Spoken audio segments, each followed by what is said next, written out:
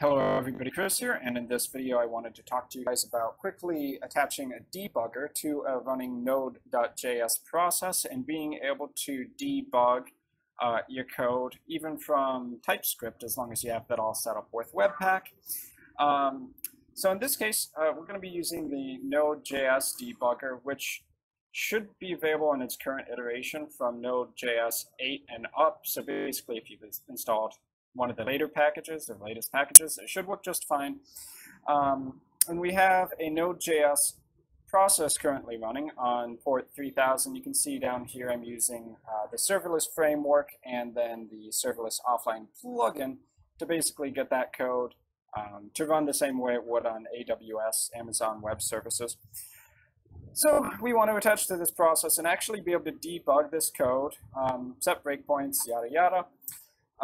And what we're going to want to do here is, well, you can go over to launch.json if you actually have that, but in Visual Studio Code, you're going to have this icon over here for debug or Control-Shift-D. You can come here and add in new configurations. So assuming you don't already have one, you can either click the drop-down, go to Add Configuration, or you can add a comma and then do a Control space. And what we want here is to attach the Nodejs Debugger to a process. So basically what this means, and I already have it up here, obviously, so I don't need to re-add that, is that you just pick one of the Node.js processes that are running, and it's going to attach to that. So pretty simple. You don't even need to specify a port. And just to show you guys the browser right now, let's see. So the local endpoint is port 3000 coupons get. So if I went here, in theory, you'd see some stuff, but I've been messing with the code a lot.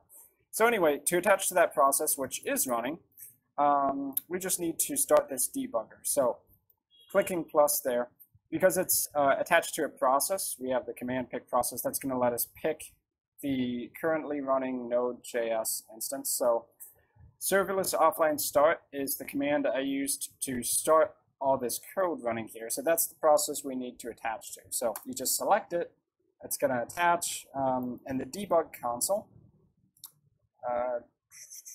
or maybe it's actually in the terminal. Okay, well anyway, and one of those two, the debugger, the terminal, I should say debugger attached. So now I can go reload that endpoint, which is going to go into the Lambda function because I'm running AWS Lambda here.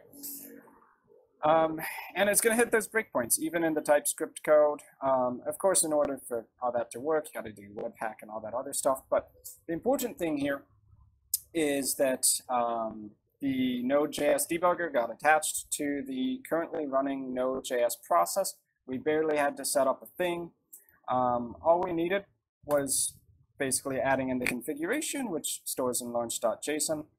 To attach to process, pick the process, attach to it, and then we're good to go. So that should really be all there is to it, getting Nodejs Debugger to work for you guys. So that's going to be it for this video. Thanks for watching, and hopefully I'll see you guys in some of my future video content.